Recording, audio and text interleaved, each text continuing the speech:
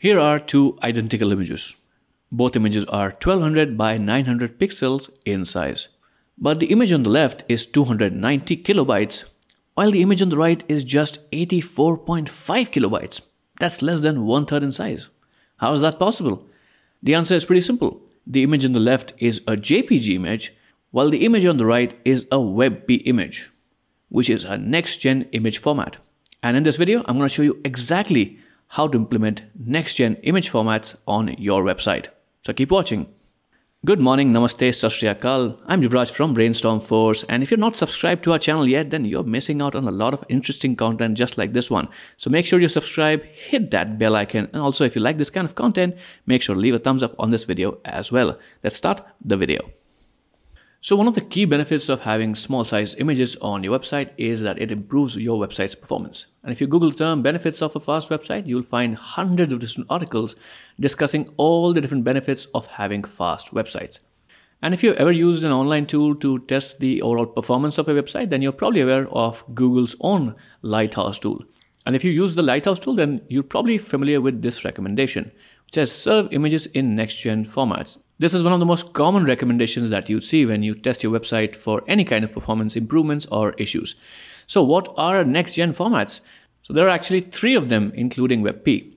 So JPG 2000, JPG XR, and WebP are image formats that have a superior compression and quality characteristics compared to their older JPG and PNG counterparts.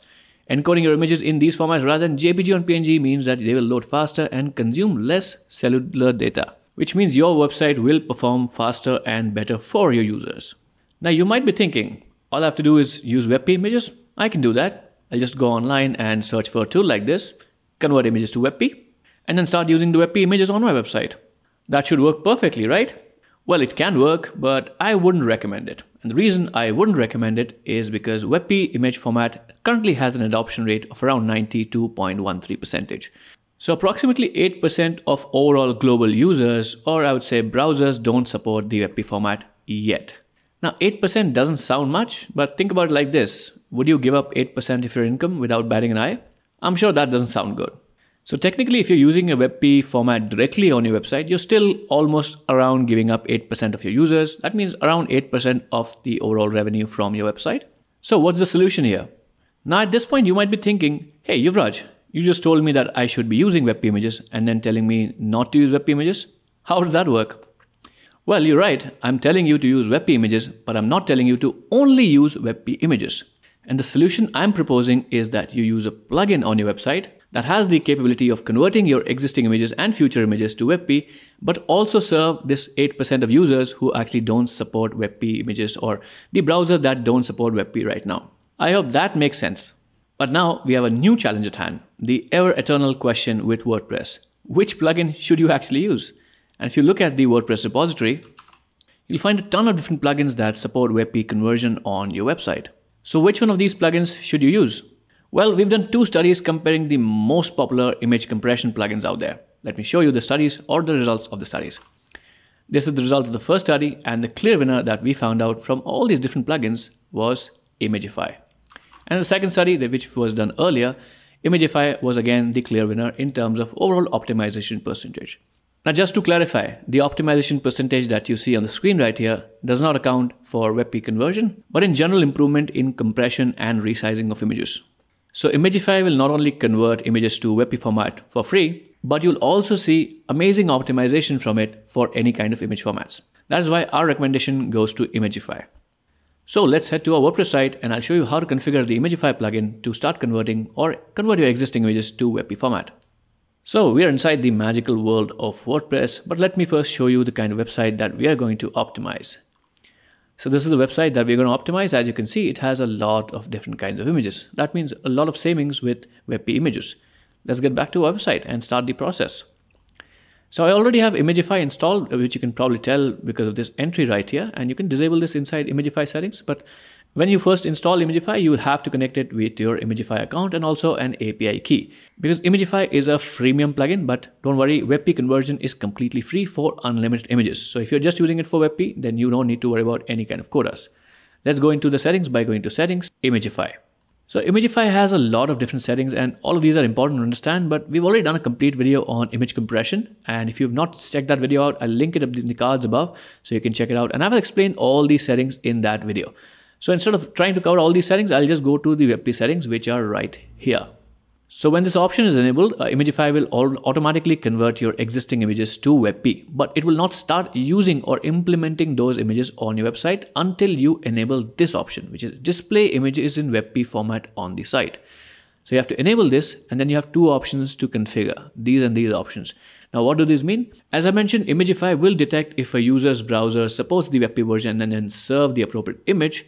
But what happens behind the scenes is that Imagify rewrites your image URL on the fly, and these rules or these settings just configure how that rule rewriting takes place. If you use the first option, which is use rewrite rules, then it will add the rewrite rules to your site's configuration file, which is your htaccess file. And if you use the picture tag, which is a preferred method by Imagify, what will happen is it will replace image tags with picture tags. Now, this is a preferred method, but you should test it with your website and especially your theme, because sometimes in rare cases, it might have issues, and it's also mentioned here. So make sure that once you enable this, then you just test out your theme that everything works fine. And also, if you're using a CDN, then just specify this URL of your CDN, as you can see in the placeholder image here. So once this setting is configured, just go back right here, just save your changes. And now you can start the conversion process. Now you can do it in two ways. You can start doing it in bulk or even one by one. Let me show you both the methods. We'll go to our media library. And to show you some details, what I've done is already run the bulk optimization once. So you'll see a lot of details and a lot of optimization data inside your media library once you've run the bulk optimizer as well. So as you can see, I have some images and you can see the new file size for the images present and also the amount of savings we have had with the optimization, which is amazing. And you can also see all the details. The original file size was 1.2 megabytes, the compression level which was applied, and also we can see a bunch of different options to restore original images and even re-optimize images using different compression levels. And you can also see if the WebP version was generated as well. And you can see all the details for all the images on your website. So this is a handy way to just understand how much savings you're getting once your images are optimized and also converted to WebP format. Let me also show you the bulk optimization process. And this is the bulk optimization screen. So if you have a lot of images on your website and you want to start optimizing all of them at once, this is the perfect place to start. Now, important thing to understand is that this process not only converts images to WebP, but also will resize them and compress them, depending on the settings that you've configured inside the plugin. And as I mentioned, WebP conversion is completely free with Imagify, but with resizing and compression, you have some quotas which you can check out by going to your pricing page. But for most small websites, the existing free quota should be fine. Let's scroll down a bit. And to start the bulk optimization process, all you have to do is click this button which says Imagify All, and you'll see a confirmation dialog, which you just have to press yes, and the optimization will begin. And based on the settings, this might take some time, so don't navigate away from the page, don't close the browser.